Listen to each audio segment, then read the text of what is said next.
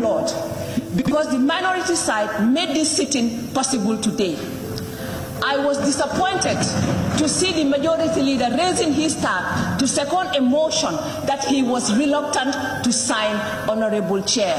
He refused to sign, to convene for a meeting to address this matter that affects our children, but yet he wanted to show the world that he seconded this motion. And Honorable Speaker, I am ashamed, because this is not a call show.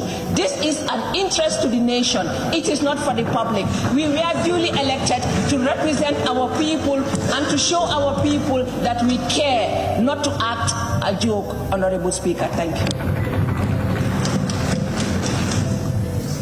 Thank you very much, Honorable Member for Banjul South. The people in this country politicized it, and they were vilified, they were insulted, they were condemned.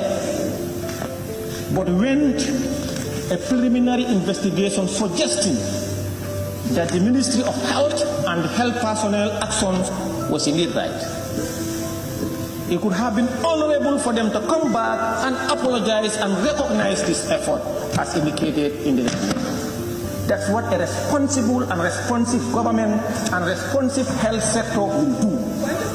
As a country... Am I hearing a point of order? Yes, please. Member for Banjul South, can we hear the point of order, please? Microphone. Mr. Speaker, point of order 18. It says any member deviating from the standing order. Mr. Speaker, we come to this assembly to tell the point truth of order and nothing but the truth. Honorable Speaker, the honorable member has not spoken the truth. Honorable member for Banjul South, you quoted a section what I said? 18 of the standing orders. Can you read? Can you help us through it?